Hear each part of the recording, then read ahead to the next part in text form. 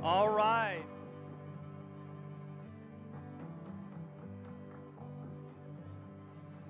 Good morning.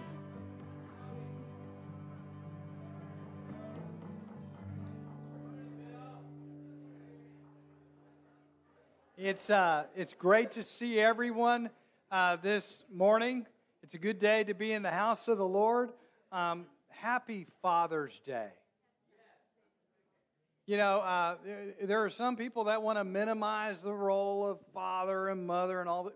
We want to celebrate fathers because Jesus told us to identify with God as our Father. And there's that awesome verse that says He's a good Father that loves to give good things to His children. And so we want to honor you, fathers. If you're a father, would you raise your hand?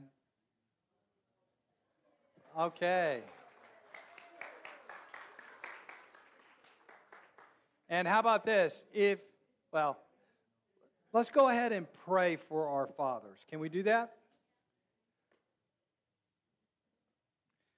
So, Father, we're so grateful that we can come to you as our good Heavenly Father. And maybe there are some people here this morning who have not had a good experience with an earthly father. You know, that's the sad thing about living in a fallen world, that each of us were designed to be loved perfectly, and sometimes it just doesn't happen. But thank you that you really are a picture of everything a father was given to be.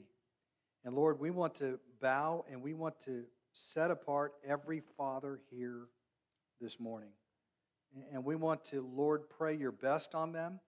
We pray that you will guide and empower them to be fathers not only of their household, but in a much wider area in this church. If there are people that need a surrogate dad, someone to look up to, we pray that you begin to match those things up. So, Lord, we're so excited for what you have for us, and we just confess that we have open hearts that are ready to receive whatever you want to pour into them. Because like what we just said, you are a good Father who loves to give good things to his children. And we pray all this in Jesus' name. And all the people said, amen. And speaking of Father's Day, this evening we have a very special event in honor of Father's Day. If you notice inside your bulletin, at 6 p.m. What time? 6 p.m. tonight, we are having our first movie night. And we got a big screen that we're ready to set up. In fact, after the service, if you're able to hang around, we're going to move some of the center pews. We're going to encourage you to bring comfortable lawn chairs if you want, blankets, whatever makes you feel comfortable. We're going to have popcorn. How awesome is that? Ice cream. We're going to have a good old time watching a great movie. And it's Jesus Revolution. A lot of you have seen it. I don't think you can see it too many times. It's life-changing. It's a great opportunity to not only have your family here, but to invite someone, because God has reached people through this movie. So it's happening tonight at what time again? 6. Great, great. Also, next Sunday, Feast and Fellowship. When is Feast and Fellowship? Okay, because sometimes, we announce it like 6 or 7 times and people forget, including me. So what's happening next Sunday again? So, hey, bring a lot. Bring your best dish. I need the spinach casserole, Sandra. We got to have that. And let's really enjoy fellowship with one another. Lacey, you look like you have an announcement.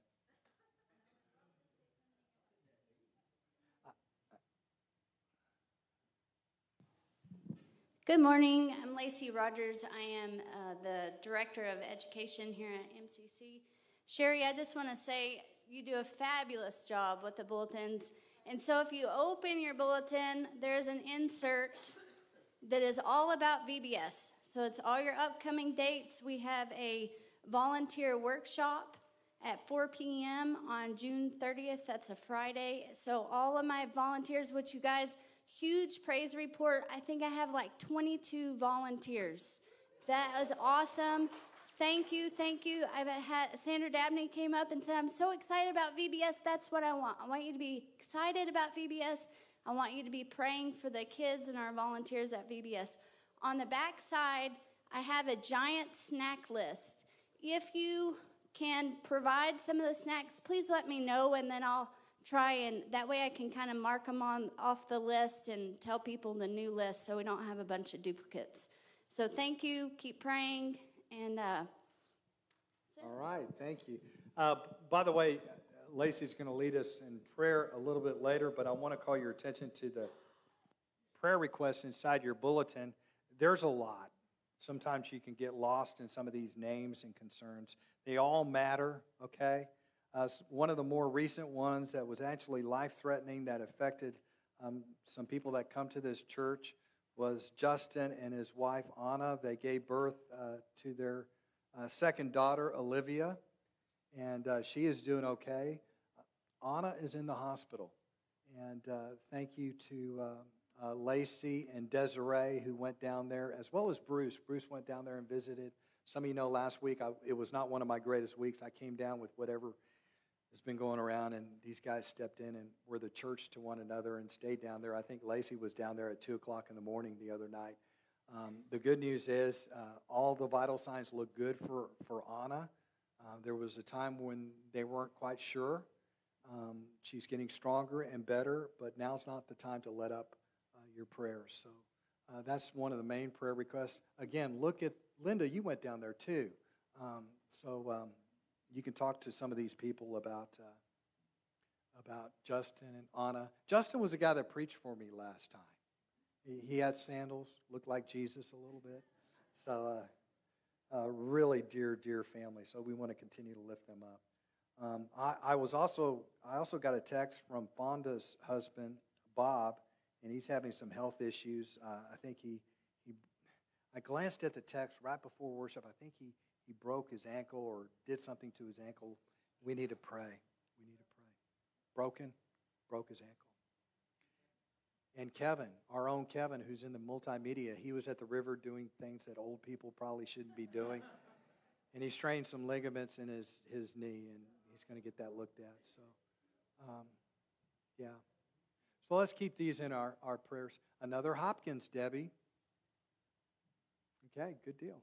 I'm going to do something, and it's dangerous. I'm going to invite you to stand to your feet, and for 2 minutes, stay in your pew, greet those around you, okay? If I tell you to get out of your pew, you'll never get back, but let's spend 2 minutes.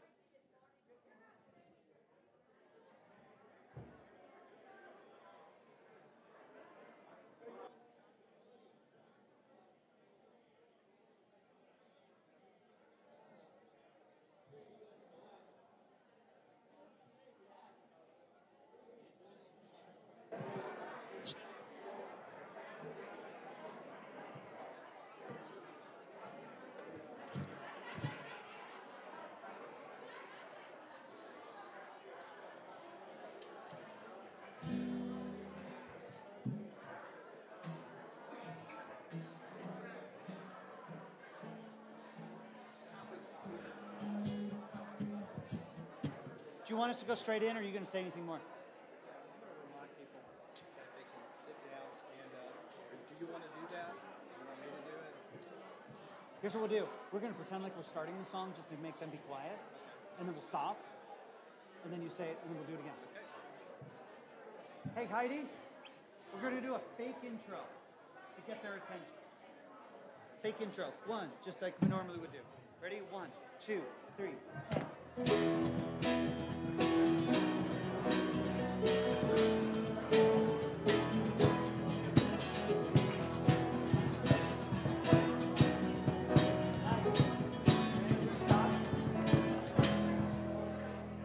All right, let's worship the Lord. And you know what? You can sit down, you can stand up, you can raise your hands. Whatever the Lord puts on your heart, you can even dance, okay? Percy wants to dance, so everyone look at Percy. But this is your time to worship together. So, Lord, receive our worship. And all the people said, Amen. 1, 2, 3, and...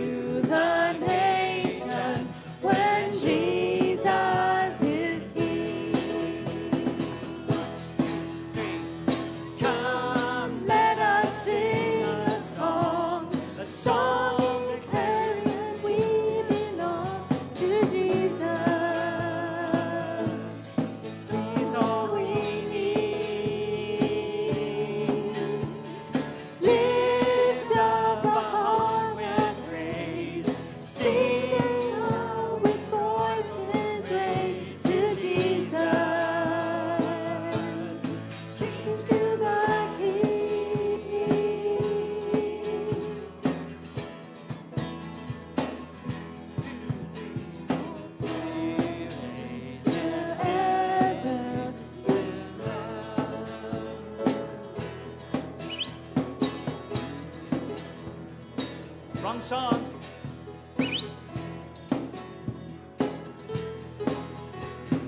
For his returning, we watch and we pray. We will be ready the dawn of that day. We'll join in singing with all the redeemed. 'Cause Satan is vanquished and Jesus is King. Come, let us sing a song declaring that we belong to Jesus. He's all we need. Lift up a heart of praise, singing out with voices raised to Jesus. Sing to the King.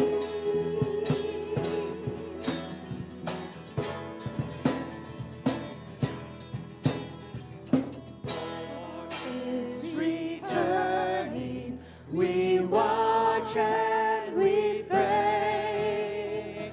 We will be ready the dawn of that day.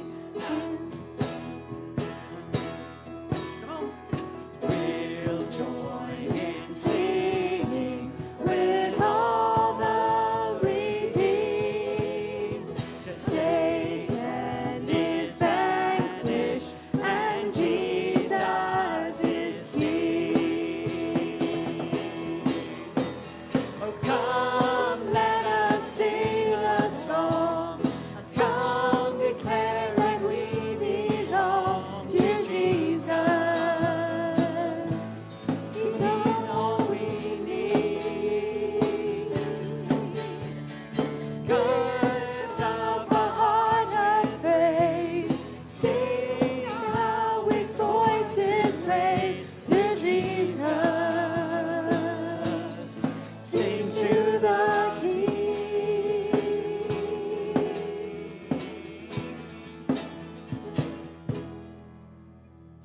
All right, well, praise the Lord. So, it's great to be back with you. As many of you know, we've been spending more time in San Antonio. My mother-in-law, Michelle's mom, has had had a broken shoulder, and so there's lots to take care of there. But some of you know, some of you don't, that my job is I spend a lot of time working with computers and technology. And as such, my brain tends to be a bit analytical when I get into these motions. And especially if you've ever been a programmer, you know that there's a lot of conditions. So those conditions be like, if this happens, then do that. And it's one of the reasons why reading the Bible can really, I can grab onto it. And the reason is, God very oftentimes says, if you will do this, I will do that. If you do this, I'm going to do this. Some of them are good, some of them are bad, but it's all predicated, God wanting to bless us. And in Psalm 34, I'm going to read you a few verses from Psalm 34 because they're rich, they're good, and it's all about the blessings that come to us when we behave and when we follow the rules and when we follow the guidelines that God has put in place for us to have a rich life. So listen to this. It's just David talking. It's one of David's Psalms. And he says, I will bless the Lord at all times. His praises shall continually be in my mouth. My soul shall make its boast in the Lord. The humble shall hear of it and be glad. Oh, magnify the Lord with me, and let us exalt his name together. I sought the Lord, and he heard me and delivered me from all of my fears. They looked to him and were radiant. Their faces were not ashamed. The poor man cried out, and the Lord heard him and saved him out of his troubles. And the angel of the Lord encamps all around those who fear him and delivers them. Oh, taste and see that the Lord is good. Blessed is the man who trusts in him. Oh, fear the Lord, you his saints. There is no want to those who fear him. The young lions, they lack and they suffer hunger. But those who seek the Lord shall lack nothing. What a great promise. Isn't that great? And so, as we continue in our time this morning, let's let the praises of God enter our mouth, come out of our soul as we praise and glorify him, which is what we are, one, commanded and called to do. But it's also our great pleasure to get to do that.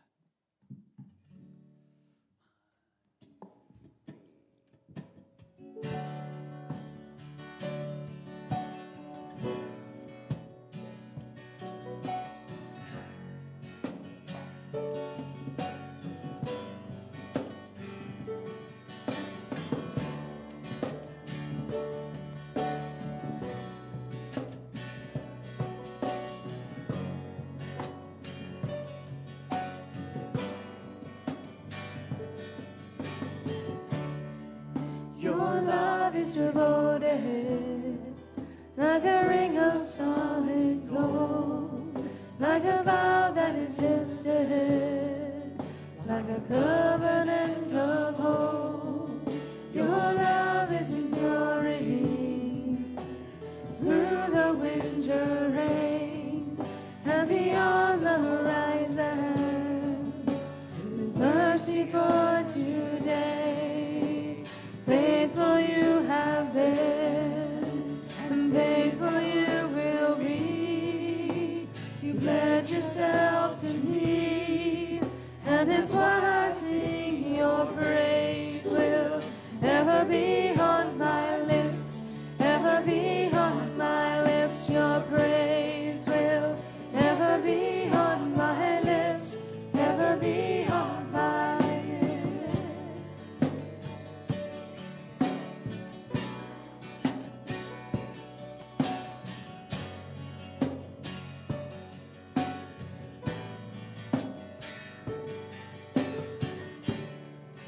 You father the orphan, your kindness makes us whole. You shoulder our weakness, and your strength becomes our own. You're making me like you, clothing me in white, bringing beauty from ashes, where you will have your bride, free of all her kids.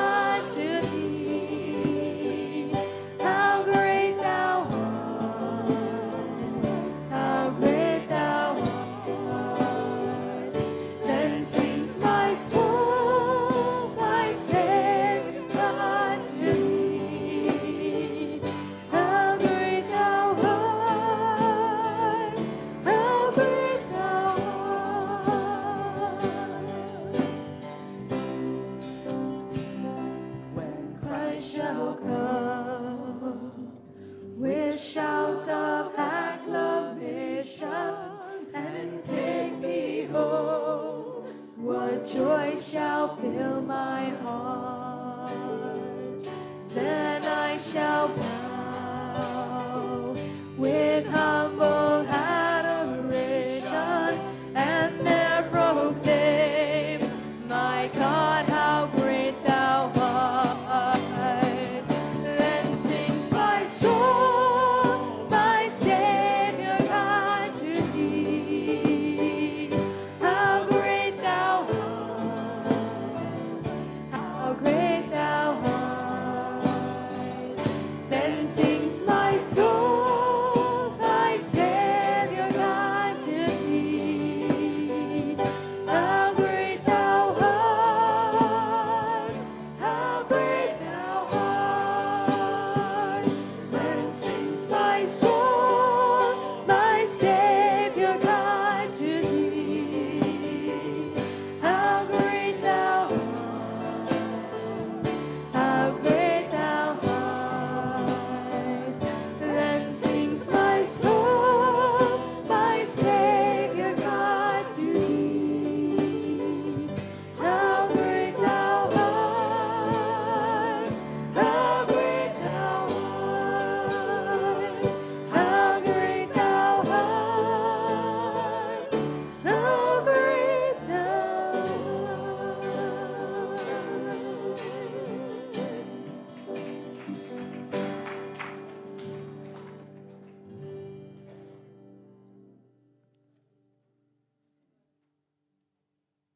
Yellow mic, please.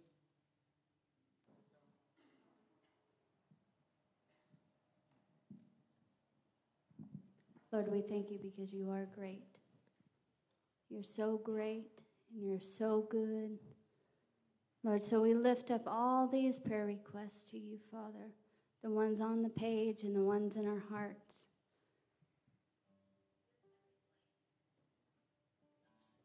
You're so good and you hear each one, Father. We just lift them up to you. We've seen miracles already for Anna Thurman and baby Olivia, and Lord, we just want to thank you.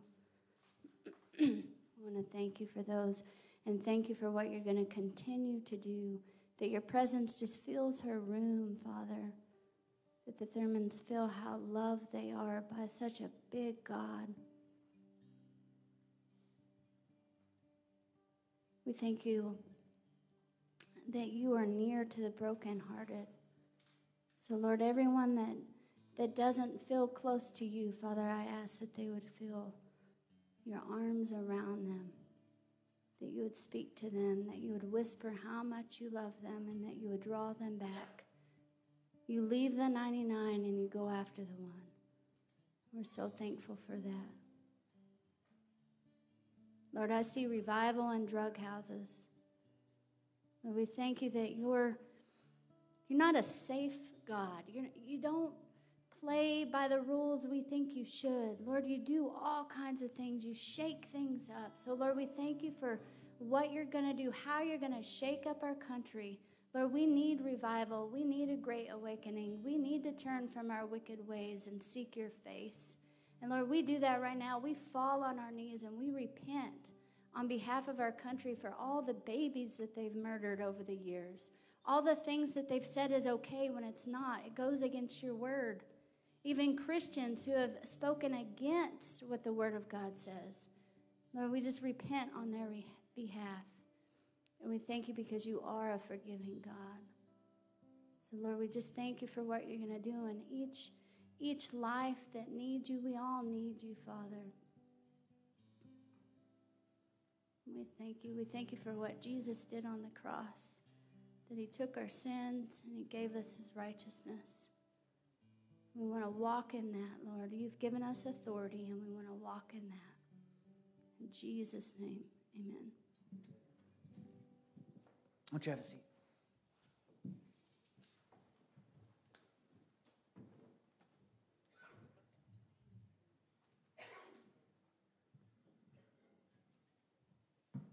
D.L. Moody was once asked, which is more important, prayer or Bible study? And I love his answer. He said, well, Which is more important, breathing in or breathing out? And I would go a step further that the most effective prayer, for me at least, is prayer that's rooted in Scripture. Let me give you an example. Let's say you're struggling with anxiety. I find myself praying, Lord, your word says that we can cast all our anxiety upon you because you care for me. And I've also found that the most effective Bible study is done with the attitude of prayer. So let's pray for this time together. Father, we are so grateful that we can gather together in your name, and we're excited for what you want to teach us. So, Lord, we open our hearts, and Lord, we pray that we might have your heart, that we might see and feel what you see and feel when you look at the world. We want to know you better so that we can love you and those around us more deeply. And we pray all this in Jesus' name, and all the people said, amen. So if you have your Bibles, let's turn to Romans chapter 8. I'm testing you guys. That's my favorite chapter, by the way, Romans 8. And while you're turning to Acts chapter 8, I just want to remind you that the chapters and verses that we have in our Bibles, those markers themselves are not inspired. The word, the text is absolutely, totally inspired, but the chapters and verses were given, I think, around the mid-1500s to help us find our way around the Bible. So when I say go to Acts chapter 8, you know exactly what I'm talking about. And the reason I point that out is that you could make a case that the first 3 verses of Acts chapter 8 really belong in chapter 7. And last week we dealt with the whole chapter. We talked about Stephen, one of the original deacons appointed in the church to oversee the daily distribution. He was full of the Holy Spirit and wisdom, and no one could refute what he was saying about Jesus. And he stands before the Sanhedrin, the ruling council of the Jews, and he defends the faith, and I love how he does it. He's led by the Holy Spirit. He uses their own history against them. He talks about some of their heroes of the faith. For example, Abraham, how he left his home to go to a place he didn't know where he was going. And the subtle implication is, hey, Abraham accepted these things by faith. Why can't you? Why can't you be a little more open? And then he talks about some of the other patriarchs, people like Joseph and later Moses, who God sent to deliver the people of Israel. And he pointed out that they got a history of rejecting the very people God sent to deliver them out of bondage, to deliver them out of slavery. And he starts talking about how God gave Moses the plans for the tabernacle and how Solomon built the temple. And if there's 2 things you don't mess with concerning Jews was the law and the temple. You don't mess with those 2. Stephen did both. Stephen quotes a scripture that says, God dwells in temples not made with human hands. And by then they've had it. They scream at the top of their voice. They stop their ears. They charge him. They drag him out of the city.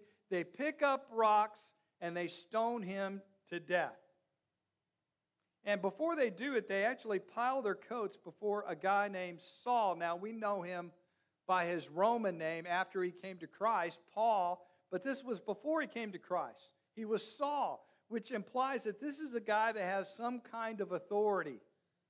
And as Stephen died, and by the way, he's the first martyr of the church. The word martyr comes from a Greek word from which we get the word witness, and that's the ultimate witness, to be willing to lay down your life for the faith.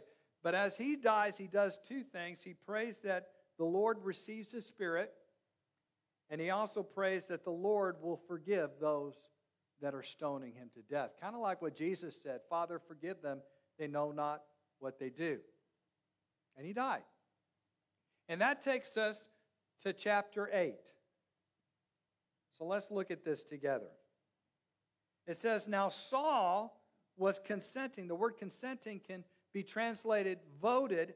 Some people actually say that Saul might have been a member of the Sanhedrin. We don't know that for sure. There's nothing in the Bible that says so. But some point out that he might have been a member of the Sanhedrin. And if that's the case, that's really spectacular, because that meant a couple of months before he sat on that council when Jesus stood before the Sanhedrin. But again, we don't know that for sure. But he consented or voted to his death. At that time, a great persecution arose against the church. That word great is a Greek word mega. This wasn't some small persecution. This was mega persecution. And they were all, notice the word, scattered throughout the regions of Judea and Samaria, except for the apostles. They were scattered. And this word scatter is actually a farming term. When you think of farming, don't think of farming like today with a tractor and having rows of crops. No, when they farmed back then, they would break the ground as best as they could. They would condition it. And then they would basically spread seed all over the place. That's the way they farmed. Remember the parable Jesus told of the sower representing the Son of Man who went out to sow his seed representing the Word of God, and it fell on 4 different soils. One fell on the wayside, that is the path. One fell on the rocky soil. One fell on the thorny soil, and one fell on the good soil, and it was the good soil that reaped an abundant crop. Same thing. And if you think about it, persecution has the same thing. Persecution is like wind is to seed. Wind doesn't hurt the seed. It carries the seed places that the seed would normally never go. Persecution has never weakened the church. It has always strengthened the church. And in fact, my take is that I think, and this might just be me, that the church in Jerusalem had gotten a little bit comfortable because things were happening. People were coming to the Lord not by the hundreds, but by the thousands. They were having all things in common. They were meeting in one another's homes. Signs and wonders were being done. Spectacular things. It don't get any better than this. And I don't know about you, but when things get comfortable, it's easy to sit back and just to enjoy the moment. And I think they needed a little push. So God allowed this persecution to take place. It's kind of like an eagle. You know, when the eaglets, the little baby eagles, are ready to leave the nest, oftentimes they don't want to. So what does mom do? The mother eagle messes up the nest on purpose, takes out everything soft, and the eaglets, they're not happy. They start flapping their wings. Unknowingly, though, they're strengthening their wings. They're using them. Also, you might not know this about eagles, but they're almost like hummingbirds. They can almost, if the wind is right, because they have such a big wingspan, they can almost hover stationary over a nest. That way, showing the little eaglets that they too can fly. And then finally, when they're ready, and mom seems to know when it's time, she kicks out the eaglets one at a time. And they free fall. You know, hundreds of feet. And you can imagine what's going through their mind. They're screaming and squawking and flapping their wings. And mom finally scoops down at the last minute and catches the eagle on her back. And she does this over and over again until finally the eaglet learns how to fly. And I think that's kind of what God is doing with the church. The church had gotten a little comfortable. Time to get them out of the nest. And God uses persecution to scatter them. Remember Acts 1:8? We said it's a summary verse for the entire book of Acts.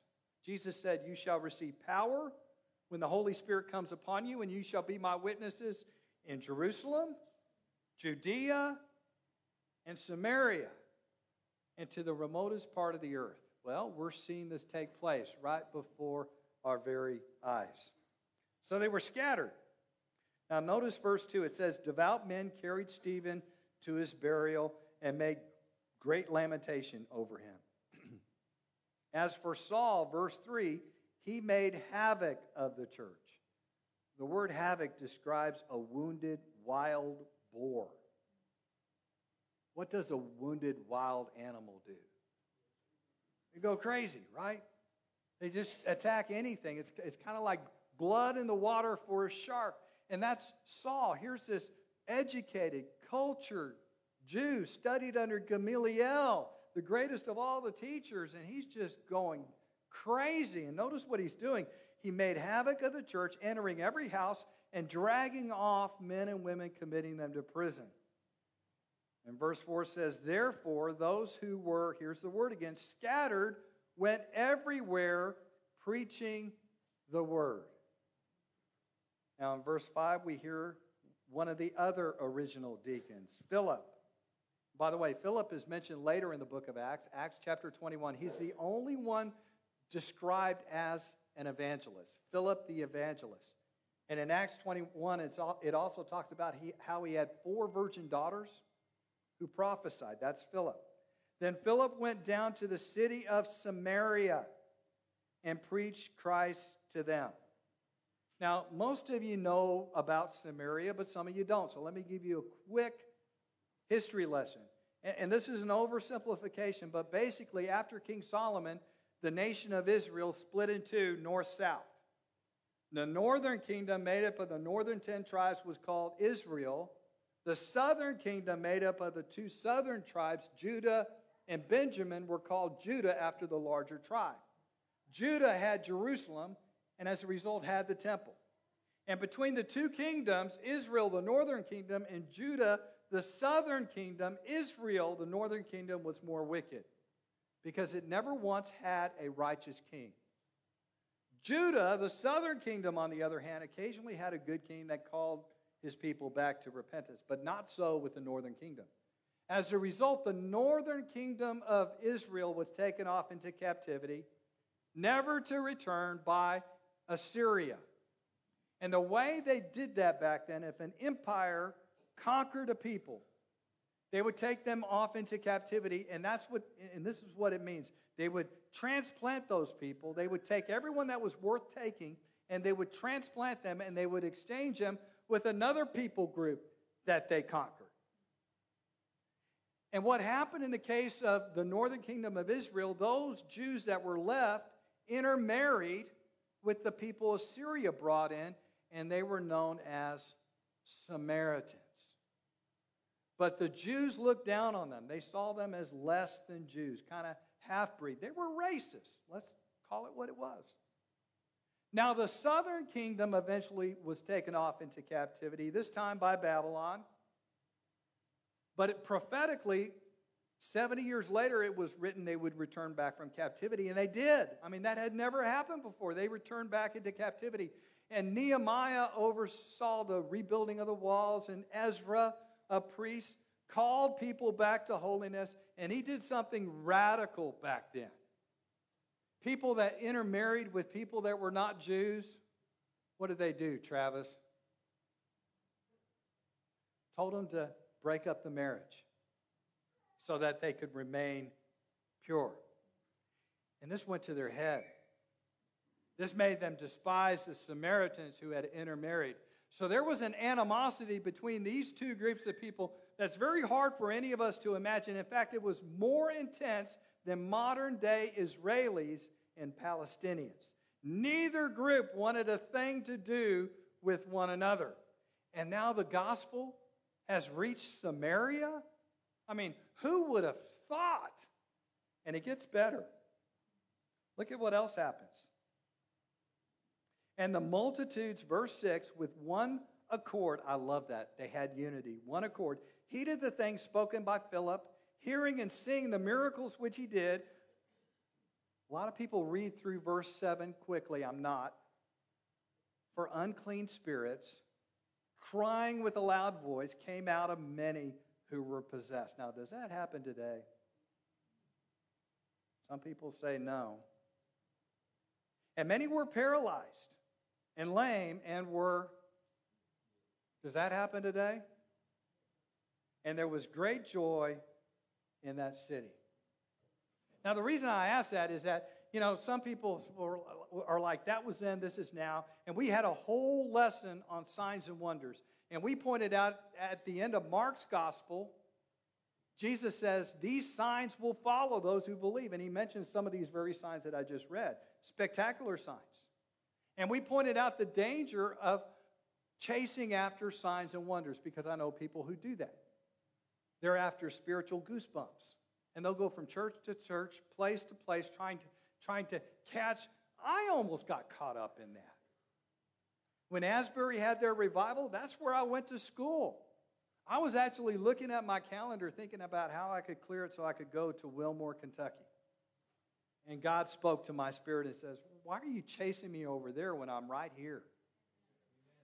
You see, we're never commanded to go chase after signs and wonders.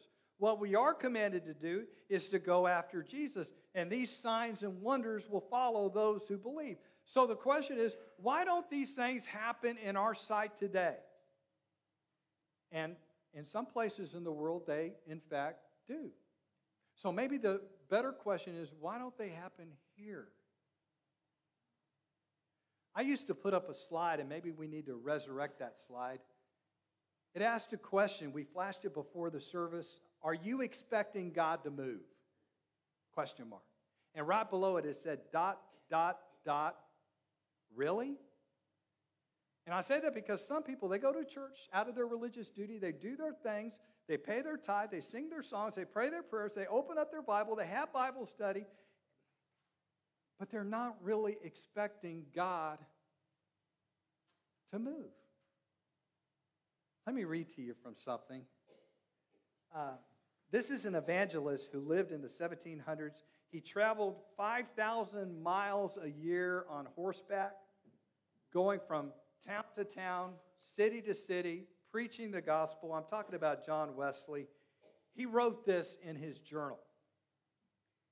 He said, the grand reason why the miraculous gifts were so soon withdrawn was not only that faith and holiness were well nigh lost, but that dry, formal, orthodox men began even then to ridicule whatever gifts they had not themselves, and to decry them as either madness or imposture.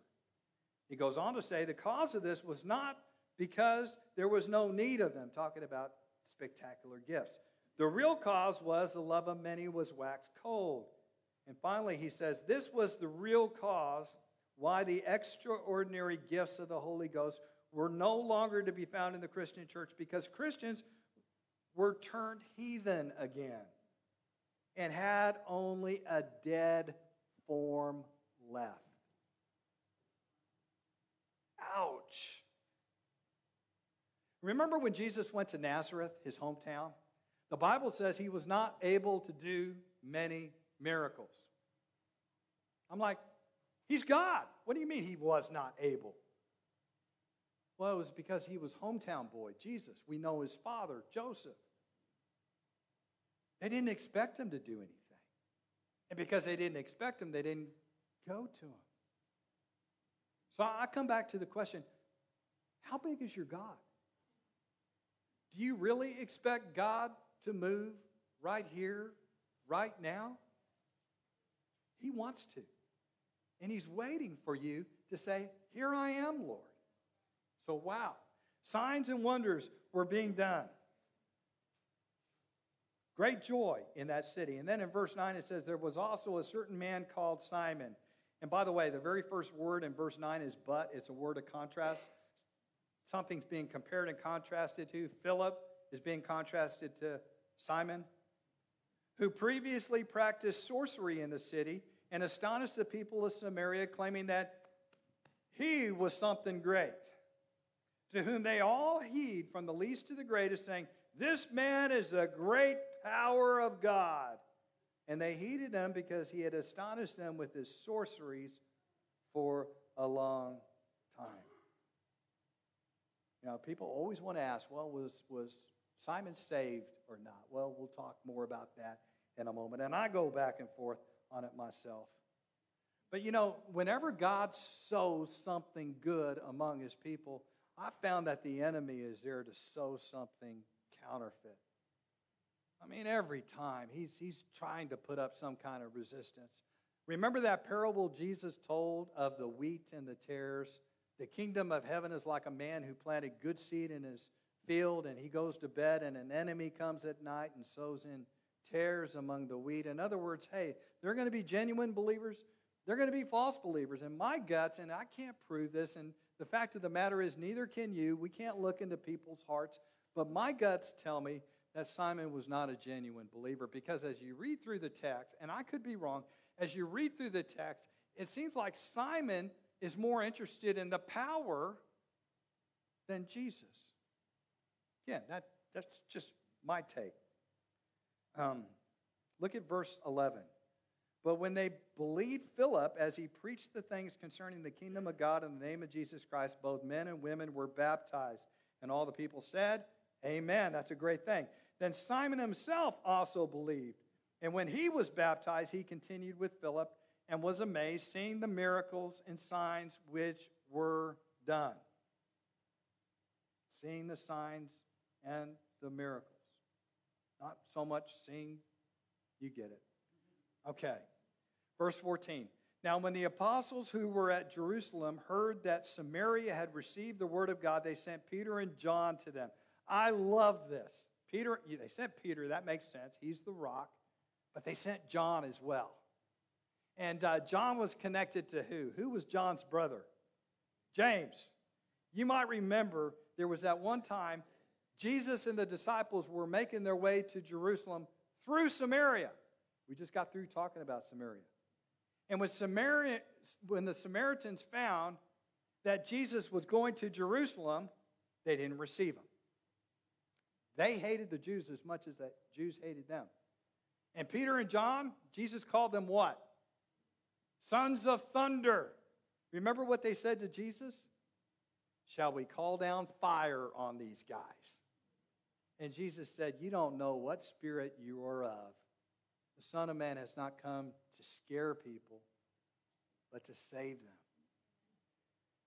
Now we see John, and part of me wishes James was there as well. They don't have that old spirit anymore. They see what God is doing in Samaria, and they are blown away. Don't tell me God doesn't have a sense of humor. So Peter and John went to them, verse 15, who when they had come down prayed for them that they might receive the Holy Spirit. For as yet he had not fallen upon none of them. They had only been baptized in the name of the Lord Jesus. Then they laid hands on them, and they received the Holy Spirit. This is where it gets a little confusing. We talked about this before. It bears mentioning again because so many Christians today don't have a clue about what I'm about to remind you about.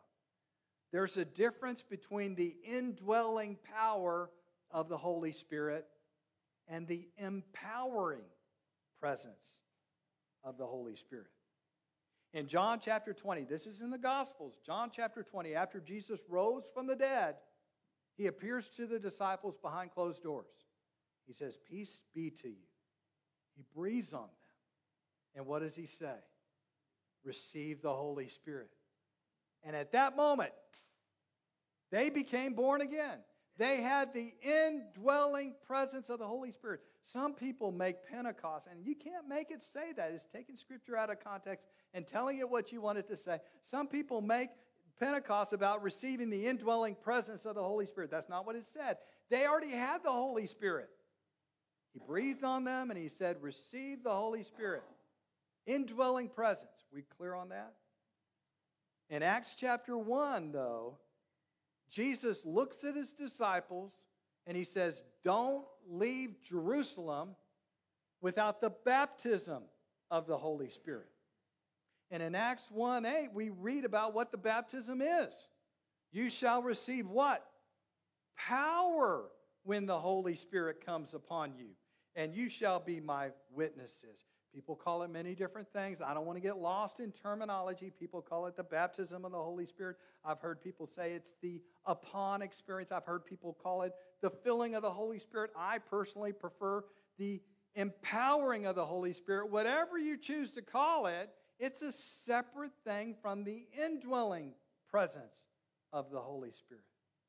And again, I say that because most believers don't have a clue about this. They think that the two are one and the same, and they're not. And these disciples in Samaria, they believed and they were baptized. They had the indwelling presence of the Holy Spirit, but they didn't have the power. And Peter and John are sent, and they pray, lay hands, and they receive the power. They receive the power. And if you've never asked for the empowering of the Holy Spirit, I would say, what are you waiting for? I've been in ministry. I've been a pastor for over 30 years. And I know the frustration of trying to do ministry in my own strength and my own power, and I sometimes foolishly still do it and fall on my face, and I'm like, I'm never going to do that again.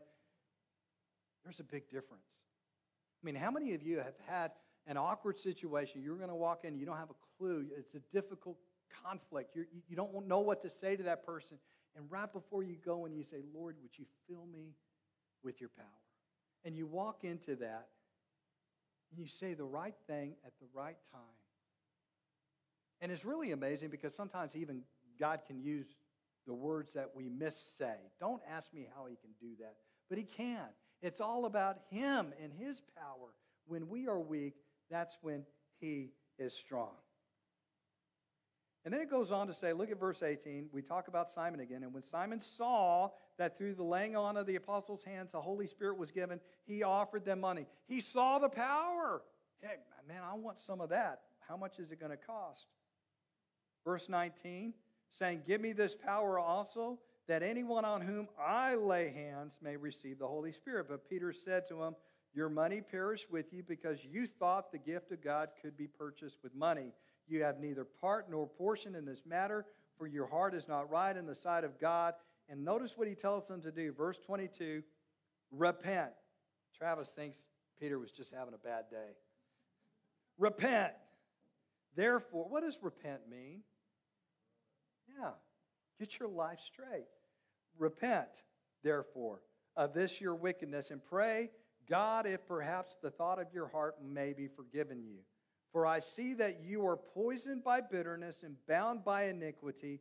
Then Simon answered and said, notice what he said, pray to the Lord for me.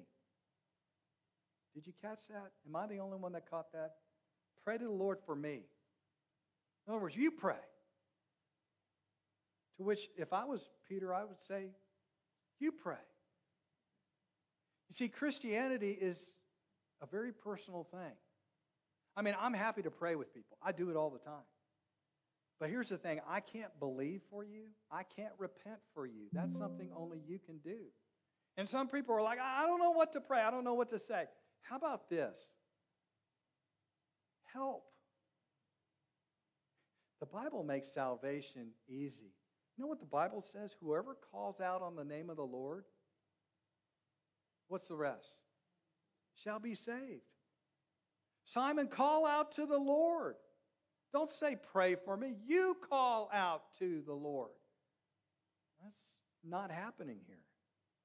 Pray to the Lord for me, that none of the things which you have spoken may come upon me. So when they had testified and preached the word of the Lord, they returned to Jerusalem, preaching the gospel in many villages of the Samaritans.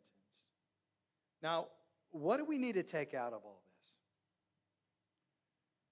Well, maybe you're here this morning and you believe all the right things outwardly. You have a checklist. Well, I believe Jesus is God. I believe he lived a perfect, sinless life. I even believe he died on the cross, rose from the dead 3 days later. I'm good, right? That's a demonic faith if you just believe all the right stuff and you never give yourself to what you say you believe. You see, if the enemy can't scare you with persecution, he'll try to deceive you like the serpent. It's not what you do, it's who you know, it's who you trust. And maybe you've been doing that for years. I'm good, I believe all the way. But have you given your life to him? How do you do that? You give your life to him.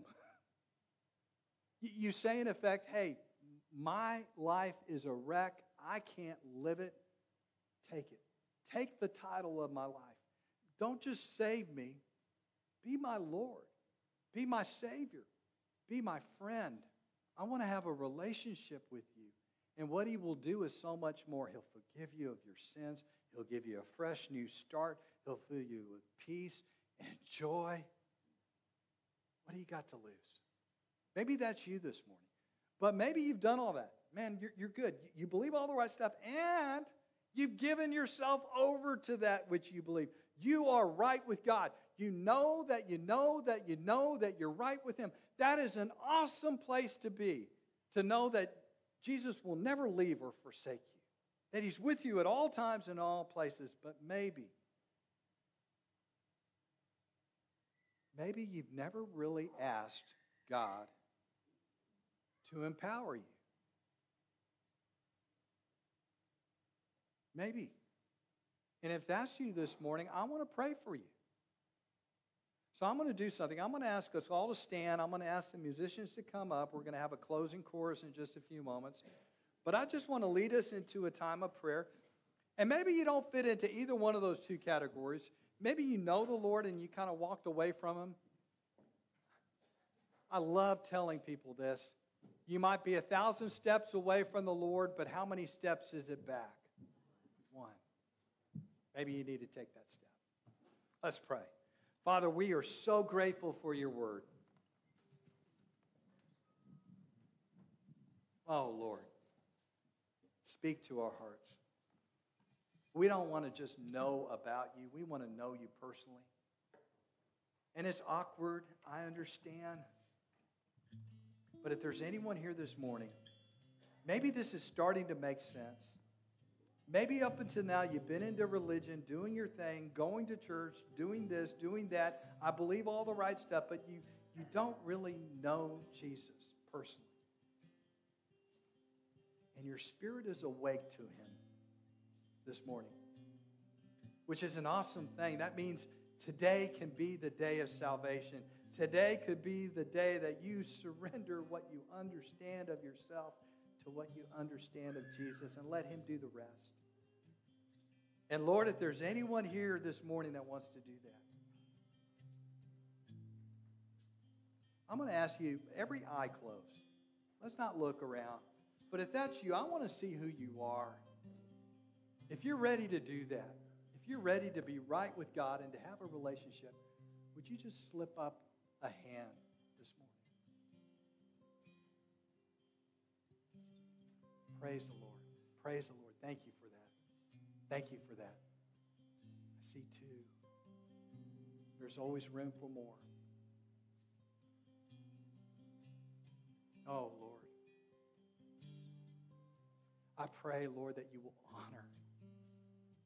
honor your children who have surrendered their life to you this morning. I ask that you bless them. I ask that you will own them, not as a servant, but as a son or daughter of the living God. I ask in their heart of hearts, right here, right now, you'll enable them just to surrender, to ask you to come in, to fill every dark place with your light, to fill you with peace, to fill you with joy. Now I'm going to ask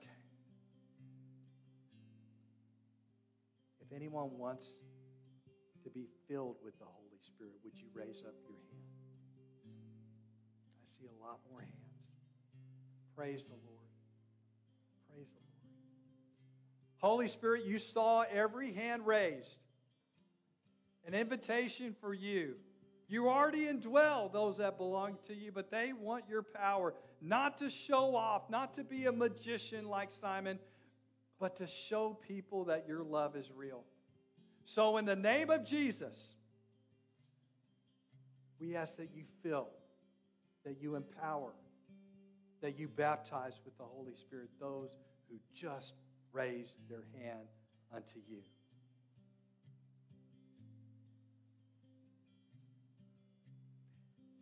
Lord, we love you. We are so excited for what you're doing in this church, in this community. And Lord, lead us, guide us. We are so wayward without you. So be our daily compass. Be our guide. Be our strength. Be our life. And we pray all this in Jesus' name. And all the people said, amen. Let's give the Lord a hand. He is good. He is good.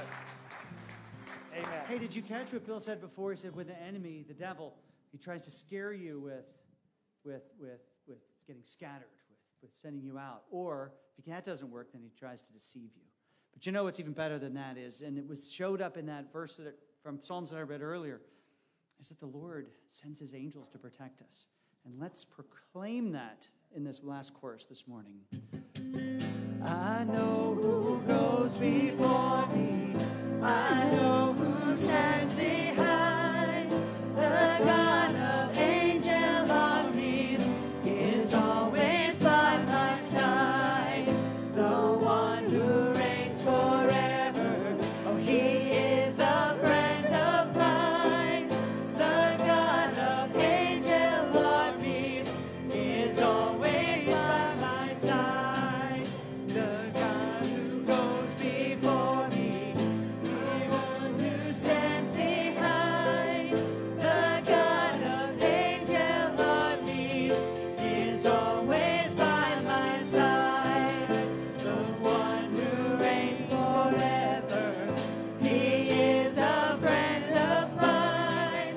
The God of angel armies is always by my side. The God of angel armies is always by my side. Let's not forget that. Speaking of which, Lee was shouting at me, and I asked him to remind me, if you are our guest, we hope that you feel welcome. We do have a special gift for you at the welcome desk, and we certainly hope that you stop by the welcome desk and receive that gift and receive our love and hospitality, and if there's anything else we can do, please let us know. And finally, for those that raise their hand, we have some literature here. One of the great things is from Billy Graham Crusade. It's a little booklet, My Heart, Christ Home. It describes the heart as a home with every little room serving a purpose. This is a great way to start out your life. As well as living in Christ, it has the Gospel of John and some other scriptures that help you get started. We have these for you up here. So there's a time of prayer up here. We ask that you treat the altar as a holy place. The rest of you, have your coffee, have your cookies, enjoy one another. If you're a guest, receive our gift. And I forgot what's happening next Sunday again. What's happening? Feast and fellowship. Bring your best. Tonight, what's up tonight? 6 p.m., Jesus Revolution. Go in peace, serve the Lord. Amen.